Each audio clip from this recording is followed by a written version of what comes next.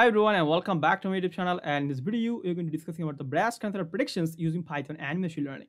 So this is the dataset that I'm going to collect from the Kaggle. That's called the breast cancer Wisconsin diagnostic dataset. So this is the dataset. So you can see the about the dataset. You can also read it.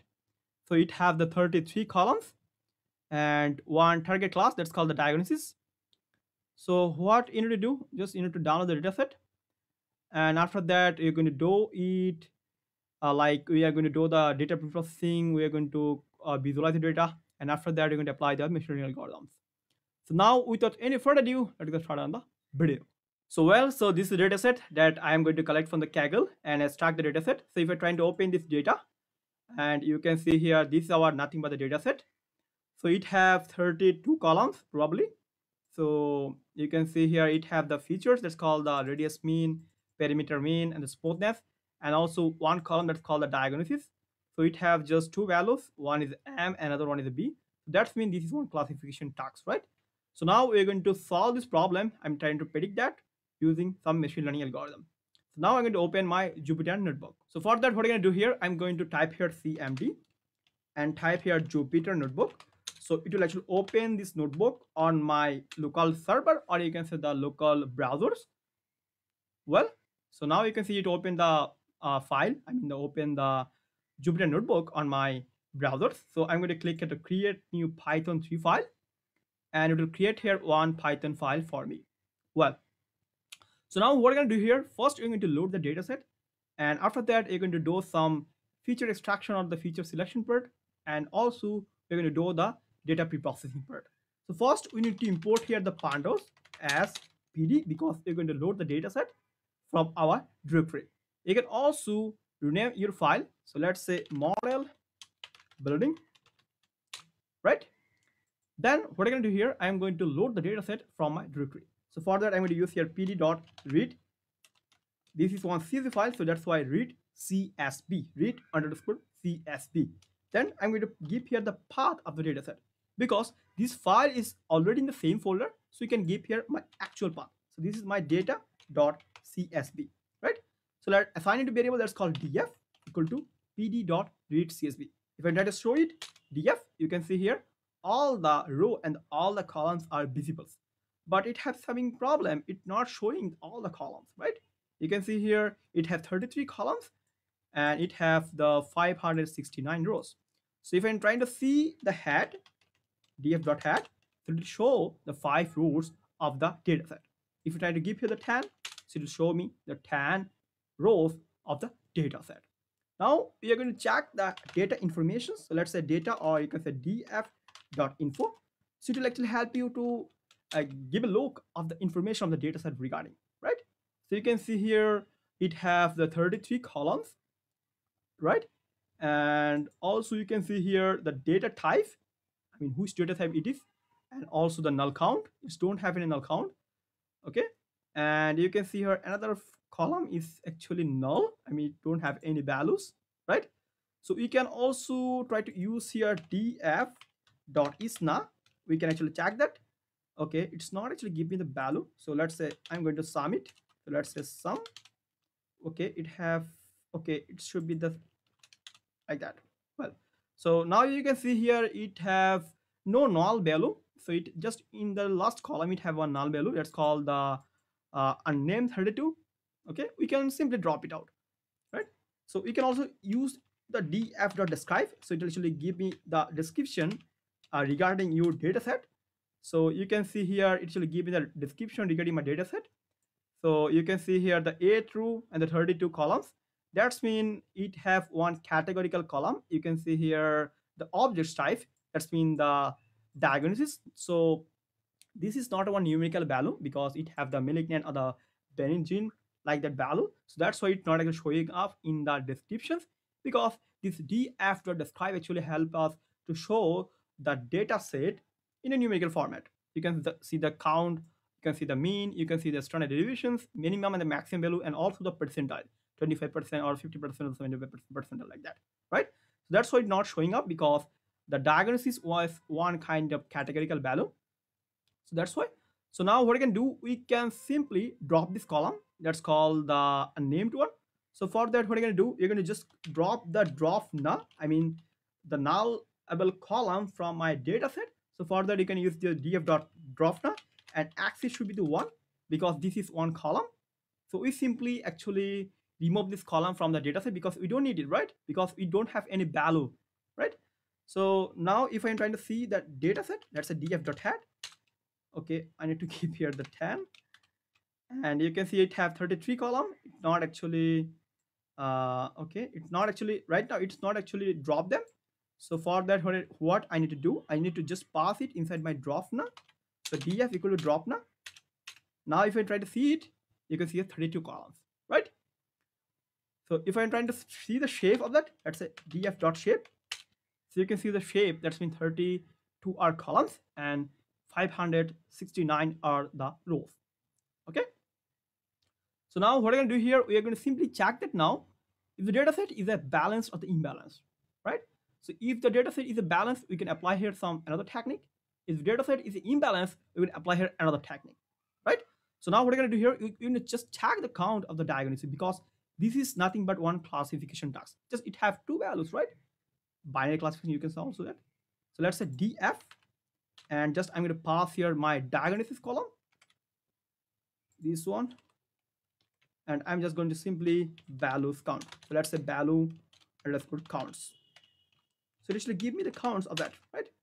Well, so the B value, it have the 357, and the malignant is nothing but 212. It's not, seems like it's not an imbalanced data set because it's mostly 50 to 60 to 40 like that. So we can also actually create here one count plot. So for that, what you're going to do here, you're going to simply use your count plot so that you can see it correctly in a graphical format. So you can use here the SNS. So SNS is nothing but my seaborn. So we don't import it here right now. So I need to import it. So for that, I'm going to import here the SNS. So let's say import seaborn as SNS. And I'm going to use here the SNS dot, you can see the count plot. So you can see the count plot. And I'm going to pass here my df dot diagnosis. So this one, okay, this will be count plot.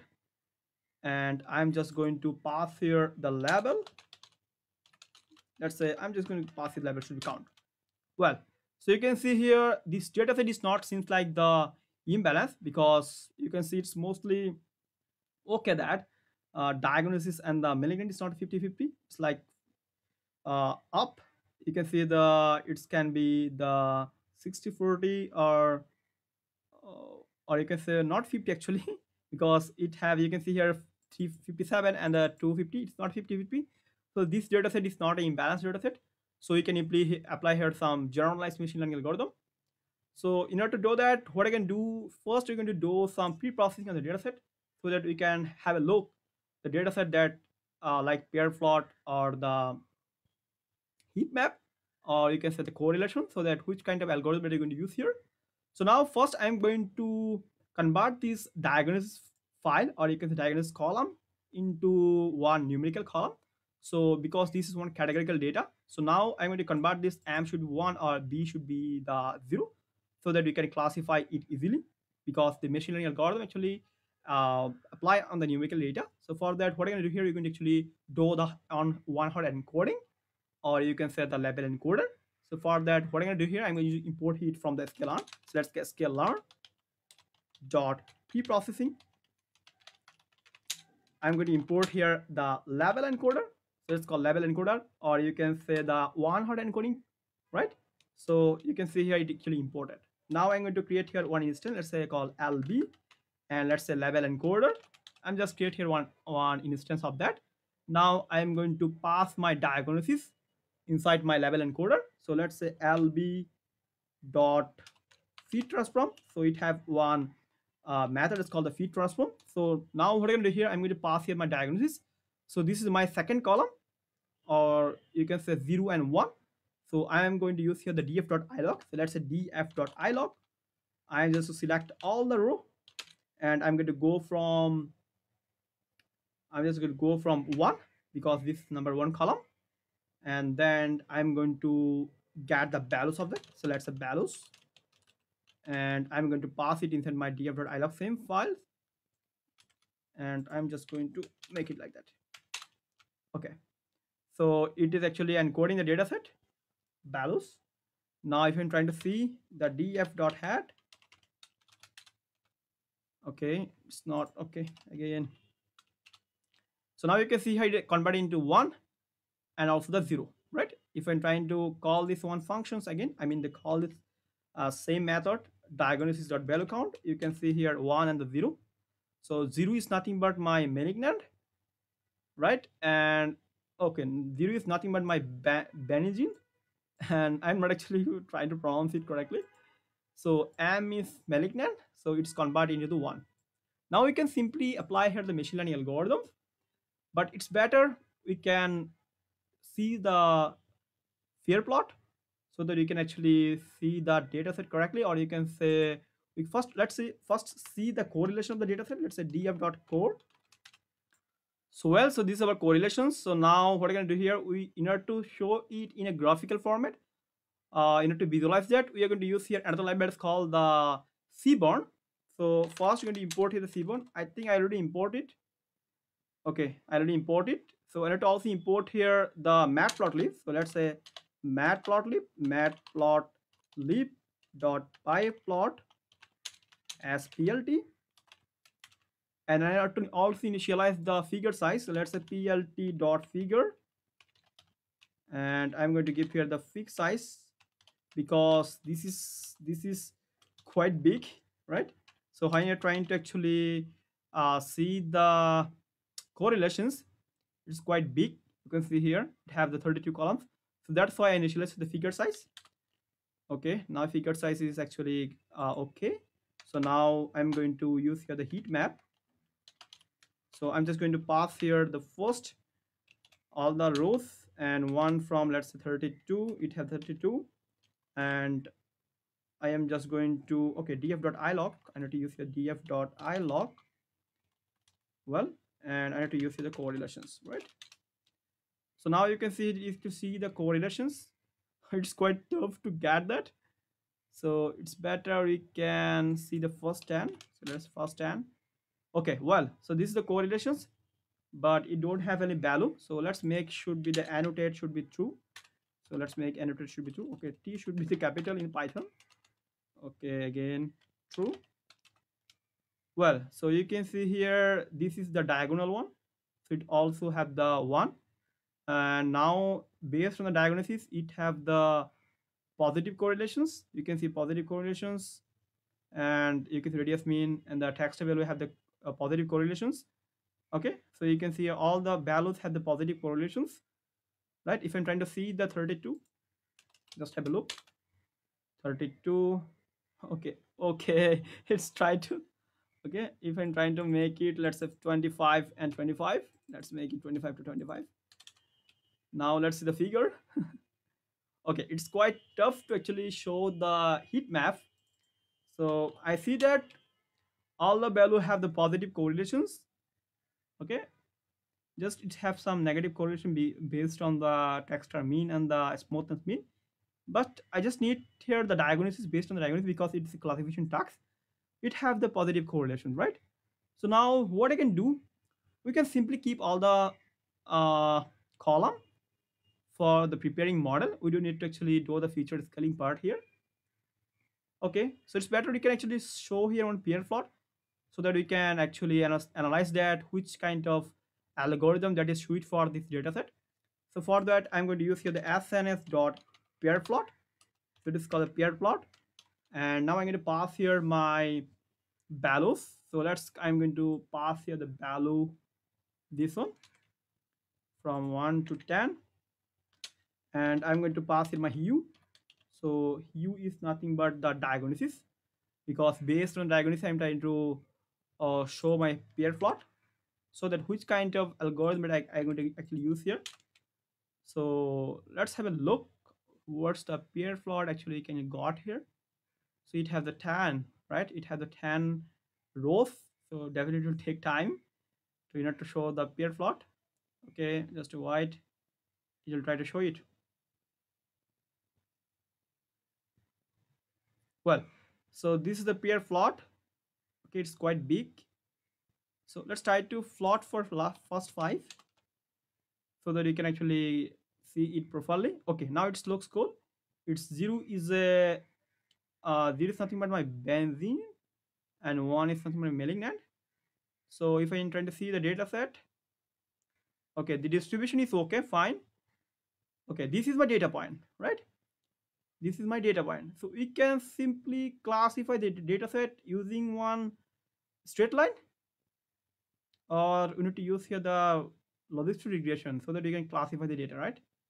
Because I think it's better we can easily use here the logistic regression or the linear regression. We can actually use here because we can just classify the data using one straight line, or we can also, it has some uh, collisions also, so it's better we can actually use here the first try out the logistic regressions in our data, and after that we are trying to use here the another algorithm in order to classify it, right?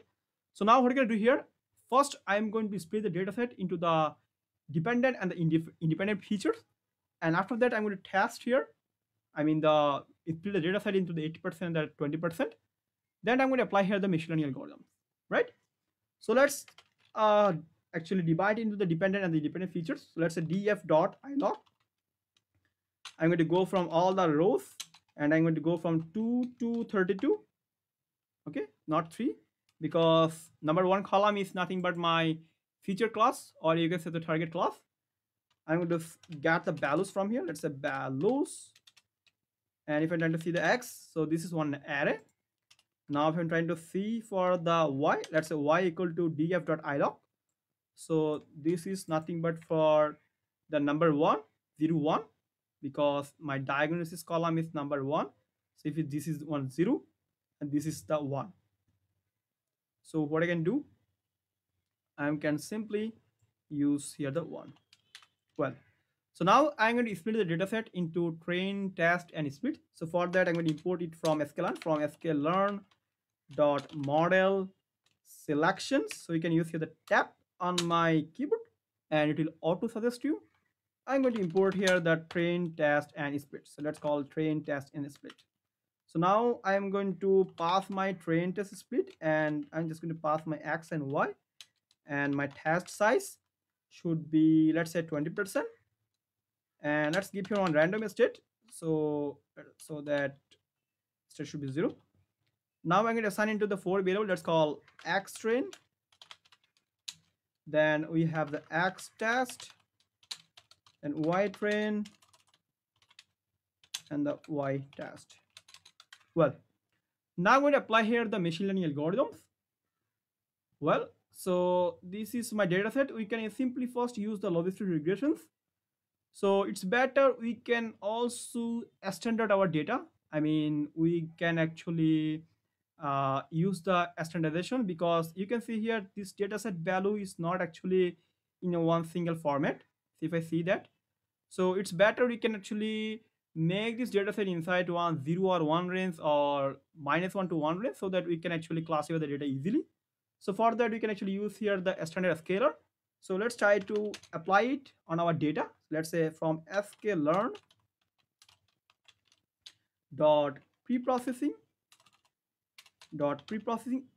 So it actually help you to make your data in the scalar format. So I'm going to import here the standard scalar. Let's say import the standard scalar, and let's assign into one variable, or you can say the create one instance of that. So let's say st equal to a standard scalar. So let's say this is a standard scalar, and I'm trying to use this in my x train and also my y train data. So let's say x train, this one x train equal to st dot feed transform. So I'm going to feed the transform data with my x train, so that my data is ranging between the -1 to 1. If I'm trying to feed it, let's say I'm going to add here one column, let's call x. So you can see here the data is not actually the range of the -1 to 1. So it's better we can range it the 1 to -1, so that we can classify the data easily. It's very better to having this data into the scalar format. So let's say I'm going to copy this, and I'm going to say apply it to the y train data. So let's say y train data, and I'm just going to copy this, right? Copy. Okay, well, we got some maybe error expected to be error, but one day error instant. Okay, we need to apply it. It's not applied to the x train. We need to apply it to the x test because y is nothing but my class. So we need to apply it with the numerical data, and shape should be the same. Okay, x test is defined. Okay, x should be capital. Oh, okay, now fine. So if I'm trying to see the x train, so now you can see a data set is actually containing in the range of -1 to 1. You can see this is not -1. Right now data is actually in a one single range, x train and the y train. If I'm trying to see the shape is have the 13, right? And if I'm trying to see the shape of the x train, I mean y train, so you can see here the row, right? So this is the rows. Now you can simply use here the machine learning algorithms. So for that, I'm going to import it from sklearn, from sklearn dot linear model, because we're going to first apply the linear regressions. Oh no, actually logistic regressions. So import the, you can also apply here the linear regressions. Let's say logistic regression. And I'm just going to initialize it. So let's say this is my log, and let's say logistic regressions.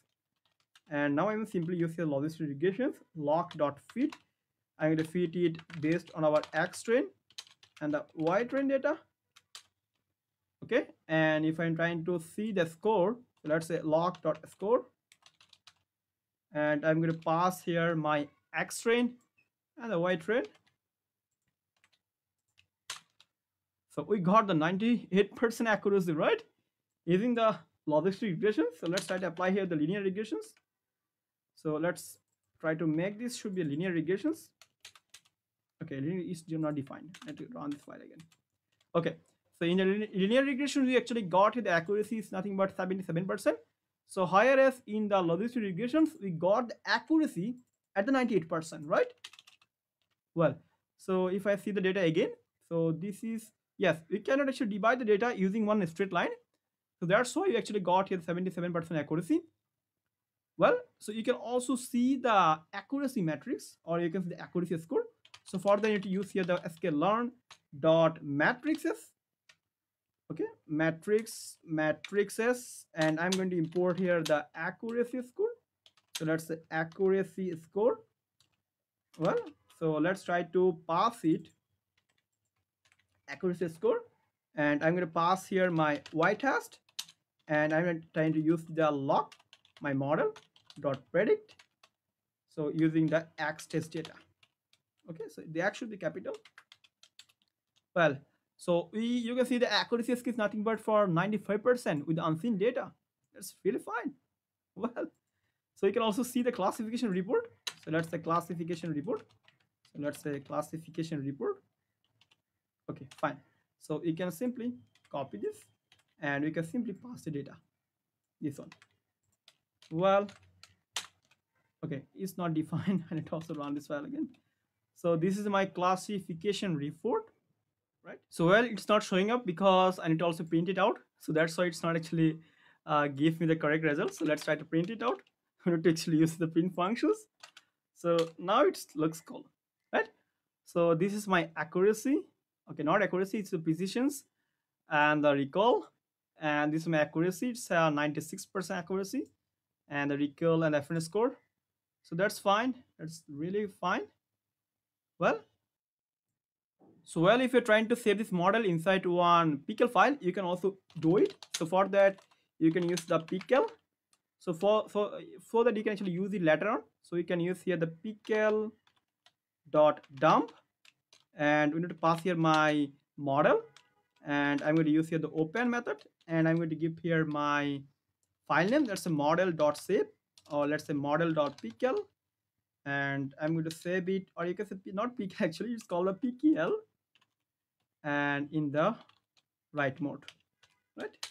So it's saved inside my folder, right? Let's try to see this out, or you can also load it. So you need to load it. What you need to do, you need to just simply use your pickle dot load. You can simply use this open method and make this wb to the rb, and you can see here this is one logistic regression, right? So this is how you can actually load the model, and this is how you can actually save the model in your folder, right? So this is all about the breast cancer predictions using Python and machine learning. So now it is your job to apply some another machine learning algorithm like decision tree and the random forest classifier. So just you need to do it in your own, and we have one Discord server. Just you need to go on the Discord server and join the Discord server. So this is our Discord server that's called Knowledge Doctor server. So link will be in the descriptions. Just you need to go on here and join our server, and go on the machine learning tab and apply here some machine learning technique on my breast cancer prediction dataset, like decision tree classifier or the random forest classifier, and you have to give me the accuracy and the classification report on the server. Okay, so that's it for today. Now, hope you enjoy this tutorial and make sure to subscribe to channels and don't forget to hit the bell icon. And I'll be back with a tutorial. So till then, take care and bye bye.